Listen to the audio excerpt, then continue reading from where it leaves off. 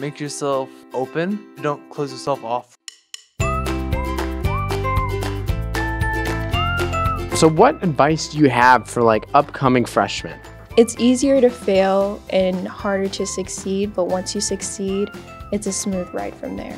Always take your feelings first. Don't forget who you are going along the path of high school, because a lot of stuff is very tempting. So kind of go with the flow. Let people come to you and let experiences happen, because you never really know what connections you might make. Why did you choose to come to Clark? At first, I just came to Clark because a lot of people at my school were going to Clark, and I wanted to stick with people that I knew. I met a lot of new people. I've had so many great opportunities and experiences.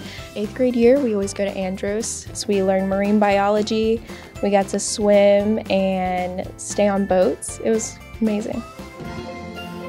So what's been your favorite part about high school so far? Probably still band class is really fun. Jazz band. Cool. Which is great. I enjoy it. I've been in steel band since I was in 7th grade, so most of the kids that are in there, we've all been in that class together and kind of grown together.